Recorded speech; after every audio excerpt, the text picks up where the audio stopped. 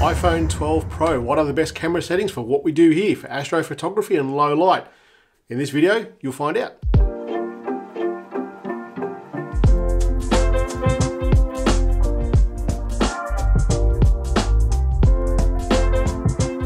G'day guys, Shane Mostyn here. I do 2 videos each and every week all about small sensor photography. That is iPhones, Androids, all different mobile devices and action cameras as well. So if you're into that sort of thing, hit the subscribe button, hit the bell, and if you've already done that, you're a bloody legend. Today's video is brought to you by the iPhoneography podcast.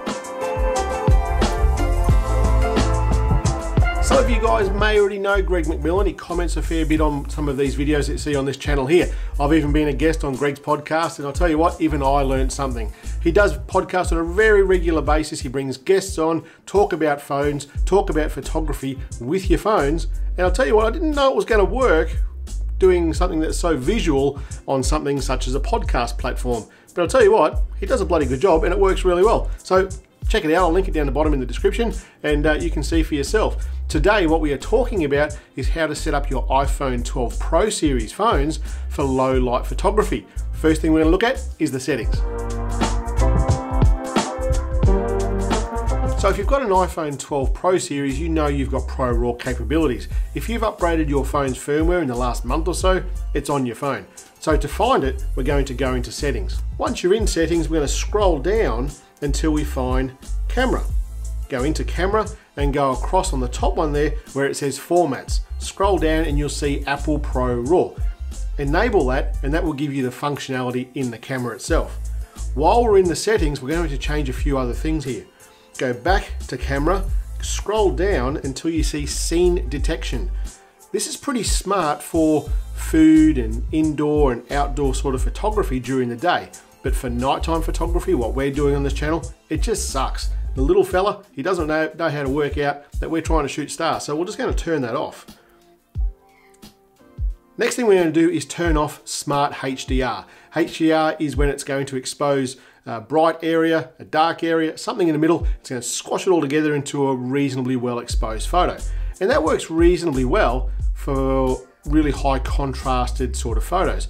But for what we're doing, it's not really high contrast, it's just bloody dark. So we're going to turn that off as well. Turn both of those things off and we're set. The phone is set up to take photos. When we enable Pro RAW on this device, it's going to take up more memory. So a regular HEIC file or a JPEG file is going to take about 2 meg, 2.5 meg, sometimes a little bit more than that. But a Pro RAW file, it's going to be about 20, 25 meg, so it's going to take up a lot more room. That's why it's not enabled all the time. Even when you go into the camera, you still need to enable it. And you might think, well, why do I want to use it? Well, you know those little artifacts that appear all over those nighttime photos that we take of the stars when we use a JPEG file or a HEIC format file? They look like, you know, those eye floaters that you see in your vision like this. They remind me of that. And well, for astrophotography, you just don't want them there. That's too hard to get rid of. So when you shoot Pro RAW, almost all of that is gone. And I'm going to show you a way to get rid of the rest of them very shortly. And for Smart HDR, well, it's still there, it's still in the camera. You just need to be able to turn it on. It's not going to do it when it thinks it's the right time to do it. So all you need to do for that is to scroll up and you'll see a new menu come across the bottom of your phone, across the bottom of the camera. And you see there, HDR has got a line through it. All you need to do is turn that on and you can still shoot HDR. It's going to do that every time you turn it on. And when are you actually going to use HDR photography? Well, I'm telling you now, it's not for stars. Just turn the damn thing off, you're going to get a better result. Once you're out there taking the photos, well, you're going to need 30 seconds for this shot. You're going to need a tripod. Just a little Joby tripod like that will do just fine. You're going to need a phone holder, and that's the one that I use, the Ulanzi phone holder.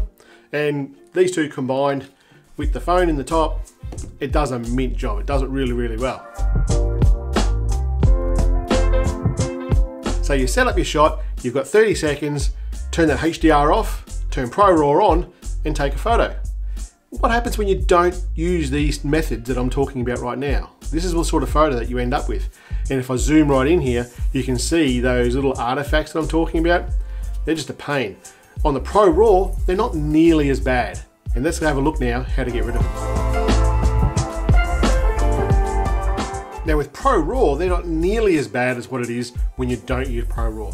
What I'll tell you though is that when you do use Pro Raw and you don't use HDR and you don't use scene detection, you can get something that is the best I've seen on an iPhone yet.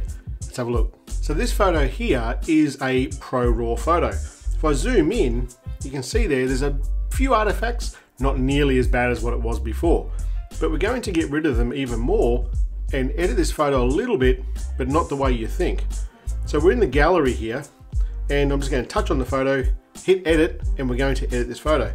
You can hit the wand and it will do a pretty bloody good job, I think you will agree. If I touch on that, see the original, there's the edited photo. It's not too bad at all. But if we go all the way over to the right, there's the vignette. The second one from the right is noise reduction. And this is the best noise reduction I've seen so far in any app to get rid of this noise. If we zoom right in, you can still see the noise looks a little bit like traditional sort of digital noise. Bring this noise reduction right up and it's almost got rid of it. Look at that, not too bad at all. We'll export this and put it into any other sort of editing app and you're done and dusted. It's a way to fix that digital noise, get a really, really good photo out of an iPhone 12 Pro, and we're getting that little bit closer to what the Android phones are doing with full manual mode. That's not a bad photo at all. So here's that photo. We'll bring it into Adobe Lightroom Mobile, and there it is right there. Straight off the bat, I'm going to just hit the auto button and see what it does. It actually did a lot of good deal there for the core, for that galactic core. It actually looks pretty bloody good. What I'm going to do though is bring it all back down a little bit. I'm going to go to the light, bring that exposure down a little. I'm just looking at the core, that galactic core, to see how we can fix that up a little bit better. Bring it down just a little. I want to go to the blacks and drop the blacks as well. And that's looking so good for an iPhone photo. What we'll do now is I'm going to adjust the color here, bring the temperature down a little bit just so it's not quite as warm as it was in the original. And I'm going to increase the tint with magenta just a bit. Yeah, that's pretty good there.